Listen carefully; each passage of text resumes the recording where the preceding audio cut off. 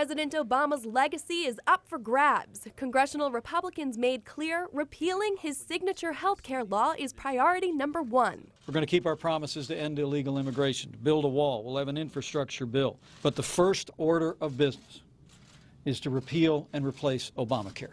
On Congress's first full day in session, leaders on both sides of the aisle teed up the fight to come. Vice President-elect Mike Pence rallied Republicans to repeal and replace.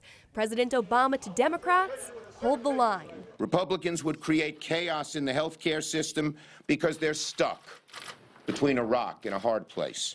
They have no idea what to put in place of the Affordable Care Act. We have a plan to replace it. We have plenty of ideas to replace it. Pressed by reporters on what that would look like, Pence pointed to a November election speech by then-candidate Trump. Our replacement plan includes health savings accounts, a nationwide insurance market where you can purchase across state lines, and letting states manage Medicaid dollars. Those are among the most popular parts of the health care law, backed by a majority of Americans from both parties. According to a nationwide poll by the nonpartisan Kaiser Family Foundation taken a week after the election, 85% of Americans, including 82% of Republicans, like that young people can stay on a parent's insurance until age 26.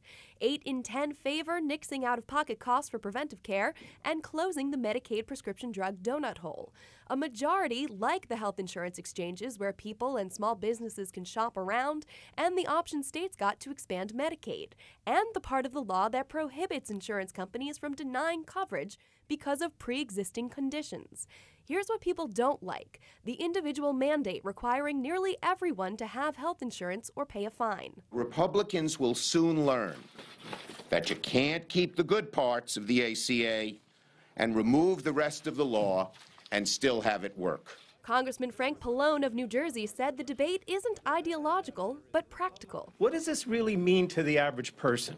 If you repeal this, what you're going to do is you're going to go back to the days when you pay more out of pocket, you can't get health insurance, your benefit package shrinks, and you just have some skeletal plan or catastrophic plan that doesn't cover anything. That's the difference. Republicans cleared the first hurdle today in a narrow 51-48 vote, defying every Democrat and Republican crossover Rand Paul to begin debate on a 2017 budget. Now, what does that have to do with Obamacare?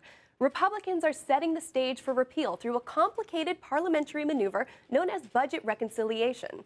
That's not the way they usually pass laws, and it has some major drawbacks. But one big win: it'll allow Republicans to get a bill to repeal Obamacare through the Senate with just 51 votes instead of the usual 60, eliminating the threat of a Democratic filibuster.